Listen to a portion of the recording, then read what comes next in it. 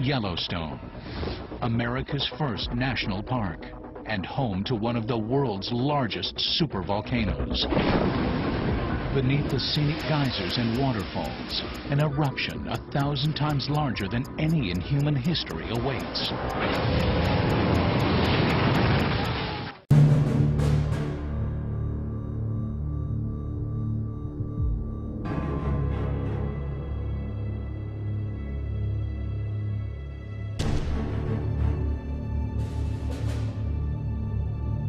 I beheld when he had opened the sixth seal, and lo, there was a great earthquake, and the sun became black as sackcloth of hair, and the moon became as blood.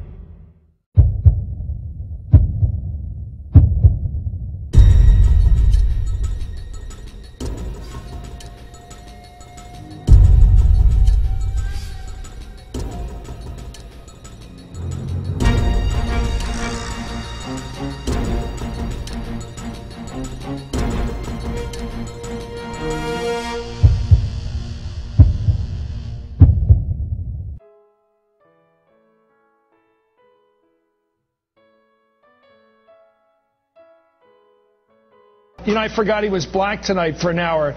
You know, he's gone a long way to become a leader of this country and passed so much history in just a year or two. I mean, it's something we don't even think about. I was watching, I said, wait a minute, he's an African-American guy in front of a bunch of other white people, and there he is, President of the United States, and we've completely forgotten that tonight.